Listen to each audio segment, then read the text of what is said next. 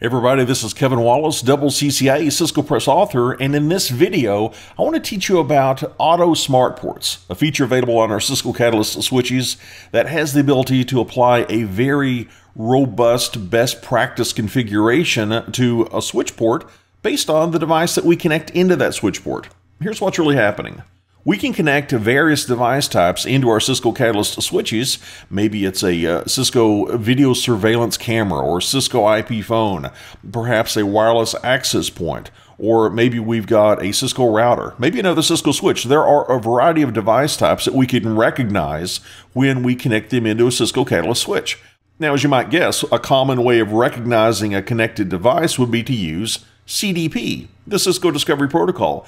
And that's one way that this can work. There are other ways. We could use LLDP. We could use 802.1x authentication messages. We could even define our own MAC address group where we specify a vendor code. Maybe we're going to be connecting some HP printers into the switch, and we know the vendor code of these HP printers. We could even go in and say, I want to set up my own MAC address group. Anytime we see a MAC address coming into the switch that has this vendor code, I'm going to think it's an HP switch, and here's how I want to configure that port. So step one of Auto Smartports is we connect in a device to a switch with Auto Smartports enabled, and based on the device type, a macro gets executed. This macro is going to apply some best practice configuration recommendations to the switch port. So let's say we plug in a Cisco IP phone to a specific switch port. Well, CDP or LLDP is going to tell that switch port, hey, I think we've got a Cisco IP phone attached, and then it's going to run a macro that's associated with Cisco IP phones. And even though in this video we're going to be talking about Auto Smartports, I want you to be aware that there's a way of doing this statically. We can do static Smartports. Now, here's the big difference. This Smartports configuration itself is going to save us a ton of configuration. There's a lot of typing that we will not have to do because it enters so many commands for us. And maybe we want to leverage that, but let's say that we know that this block of ports on our switch, they're always going to be used for IP phones, or they're always going to be used to connect to other switches. I don't want them to change dynamically. What I can do is configure static Smartports. So once it detects, hey, there's a switch on this port or there's an IP phone in this port, and it applies that best practice configuration, then it doesn't change even if I disconnect the phone or if I disconnect the switch. By the way, there's another way of doing this as well. You can configure what's called macro persistence. That means even if the interface goes down, and let's say an IP phone was attached, that IP phone configuration on that interface is not removed. So a couple of ways of keeping this best practice configuration once it's learned by a switch port. We could either use static Smartports or we could use macro persistence. But the focus of this video is on Auto Smartports. Now, this will allow the interface configuration to change based on a line up or a line down status. Let's say I plug in a Cisco IP phone. Well, it's going to detect that, and then it's going to apply a bunch of commands.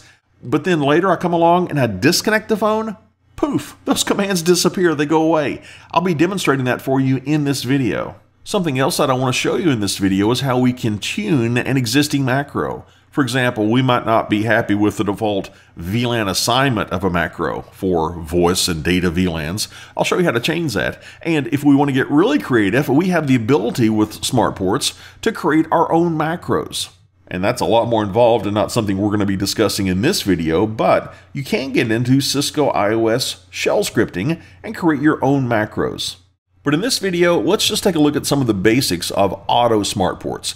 And to do that, we're going to go out to a live interface, and we're going to connect in a couple of Cisco IP phones and watch this best practice configuration get applied to our switch interfaces. We're sitting here on a Cisco Catalyst 3750 series switch, and before we do any configuration, let's take a look at the existing configuration, if any, applied to a couple of our switch interfaces. We're going to be focused on Fast Ethernet 1/0/7 and Fast Ethernet 1/0/8. Into those ports, I'm going to connect a couple of Cisco IP phones. Let's take a look at our config right now by doing a show run, and I want to jump down to the interface section of the output, so I'll say pipe to begin. Interface, that'll get us down there a bit quicker. Now check out these two interfaces. Fast Ethernet 1/0/7 and Fast Ethernet 1/0/8. As you can see, they have absolutely no non-default configuration. Let's see if we can change that with Auto Smartports. First, let's go into Global Configuration Mode and give the one command that turns on Auto Smartports on all the different ports on this switch. If you want to take a note on this, it's macro, auto, global, and just to prove a point, I'm going to give some context-sensitive help. As soon as I say processing, notice that this is going to enable Auto Smartports on all of our ports by default. So I'm going to say processing, and that just turned on the Auto Smartports feature for all of our ports. And I mentioned that we had different macros that would apply some best practice configuration recommendations for different types of devices. Let's take a look at what macros are available. I'll bounce out of our config, and I'll do a show parser macro, and I'll just say brief to begin with just to see the listing. We've got macros for a phone, a switch, a router, and so on. We're going to be focused on the Cisco IP phones, and if I want to drill in and see what's going to happen when I connect in a phone, I can say show parser macro, and then I'll give the name of the macro, Cisco-phone. And you can see that there's a lot it's going to do. It looks like it's going to apply some port security settings. Looks like we're going to be doing some spanning tree things. We're going to be turning on Auto QoS, which is going to apply a collection of quality of service best practice recommendations. There's a lot that's going to be happening as soon as it detects that a Cisco IP phone is connected into a port. But notice this macro has a couple of macro keywords. We can specify an access VLAN and a voice VLAN. Here's what's going on if you're not familiar with Cisco IP phones. Many Cisco IP phones have a couple of Ethernet ports in the back of them. One connects the phone into the switch, of course, but the other one allows us to sort of daisy chain a PC into the phone. That way in a cubicle environment, we can still have just a single Ethernet port in the wall, and we can daisy chain our PC into the phone, and then the phone goes into the port in the wall. But we can still have some VLAN separation between the data coming from the PC and the voice coming from the phone by having something called a voice VLAN, containing, of course, the voice, and an access VLAN containing the data coming from the PC. And we can specify what we want those VLANs to be. Let's see what they are right now, and I'll show you how we can change those. Let's do a show macro, auto device. We use some context-sensitive help. These are some of the devices, again, that we can recognize. And I'll say phone. And you can see that by default, we've got an access VLAN of 1 and a voice VLAN of 2. Let's say I want to change that. Maybe in my environment, an access VLAN should be 100 and a voice VLAN should be 200. Here's how we can fix that. Let's go back into global configuration mode, and I'll say macro, auto, device, phone, and then I'll say my access underscore VLAN. I really want that to be 100, and I'll give a space, and I want my voice VLAN to be 200. And we enter that. Now let's see if the current parameters have changed. Now look at this. We still see the defaults, but here's what they are currently. This is what's going to be active when we connect in a Cisco IP phone. Now let's see if this works. I'm going to go over to my Cisco Catalyst switch, and I'm going to connect in a couple of Cisco IP phones. And after a few moments, we should see that the interfaces come up, and then we execute the macro that applies some best practice recommendations. Before I do that, though, let's once again do a show run pipe to begin interface, just to confirm that there is no non-default configuration under Fast Ethernet 1/0/7 or Fast Ethernet 1/0/8. I'm going to go plug those phones in, and let's see what happens. All right, the phones have been plugged in.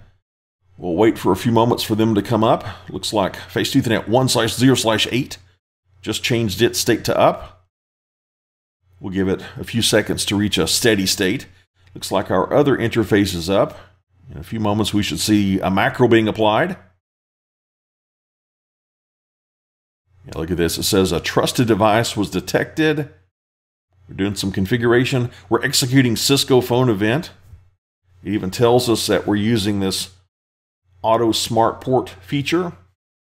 Give it a few more seconds. And now that we've executed this Cisco phone event on both of our interfaces, let's see what their configuration looks like now. Remember, just a moment ago, There was no extra configuration commands underneath those interfaces. Let's take a look now. Wow, this is different. Take a look at Fast Ethernet 1/0/7. Look at all of those commands. All of those are brand new commands that did not exist just moments ago. Same thing for Fast Ethernet 1/0/8.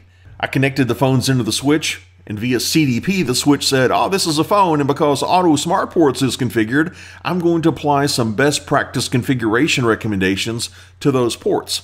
And because we're using Auto Smartports, and we're not using static Smartports, and I've not enabled macro persistence, then I should be able to disconnect those phones and have the configuration for those interfaces return to normal. So let's try that out. I'm now going to go disconnect those phones.